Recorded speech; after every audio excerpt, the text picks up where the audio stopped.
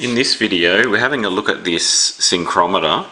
The purpose of this is to test the air pressure going into the carburetors. Specifically for my setup I've got twin carbs, so I want to make sure the airflow is the same to synchronize both of them carburetors.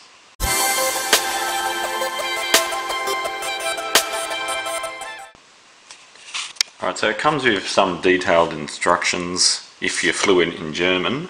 There's also an English version too. There's a few different models here. So the BK has a wider opening on it. The SK, that's the one I've got. It's got a narrow opening.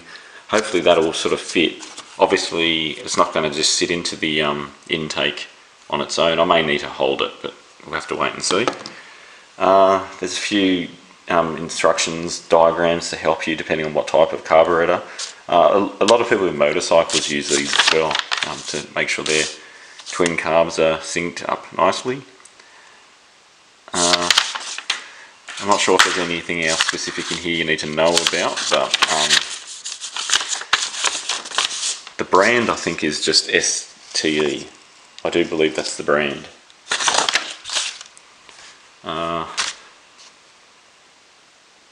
Alright, so let's test the car. The first thing I need to do is obviously take it for a run to warm up the engine.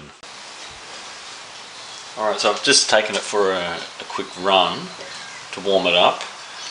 Next thing I need to do is just remove the air filters.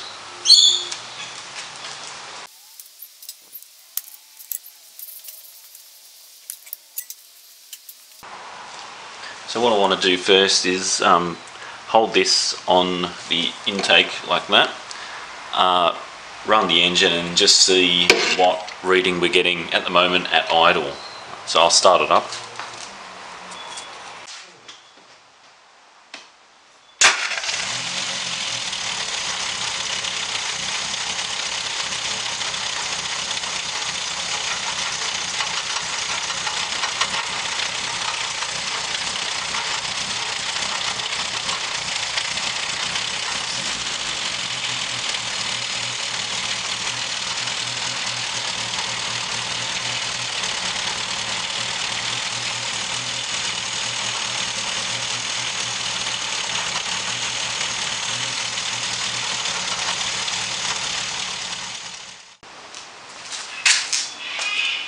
Alright, so that initial test on the left hand side, I'm getting around about 10 kilograms an hour, so 10 on there.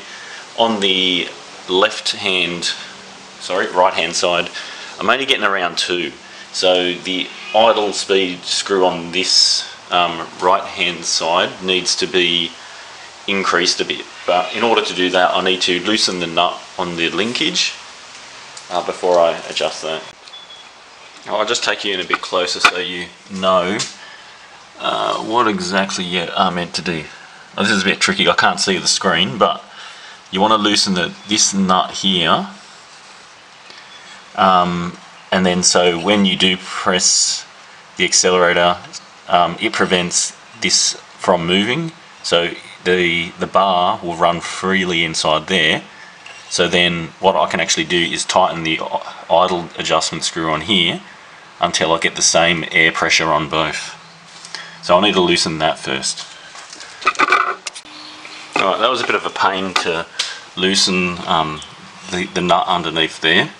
11/32 of an inch is the one I needed. So now when I push down the accelerator it moves a bit, but it's loose enough so I'll be able to turn the idle screw independently of that mechanism now. So it does move independently. So if I just pull up on that and just make sure that is sitting in the idle position. So now I can turn down that idle screw and it will move that independently. Alright, so let's start it up and then play with the idle adjustment. Alright, I'll just try and get you a bit closer so you can see what I'm actually doing here. So if the previous video worked, I loosened this up and then adjusted the idle screw on this right hand side carburetor, and now what I need to do is just tighten up the nuts so they both are locked and move together. So I'll just try and struggle and do that. Okay, right, so they're both, the linkage is tightened up again, so they're moving together now. So I'll just start it up, see what the idle speed is, and then do some adjustments.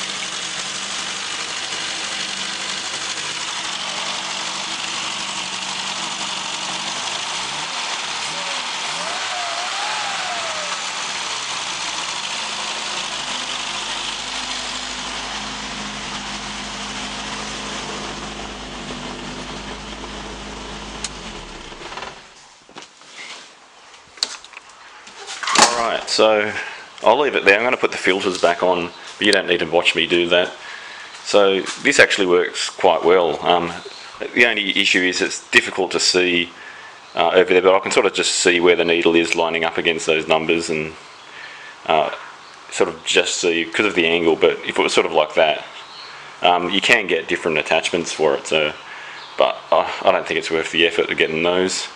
Alright, so I'll leave it there. So hope you've enjoyed watching this review and how to use one of these devices to measure the airflow. Alright, I'll leave it there. Thanks for watching my videos.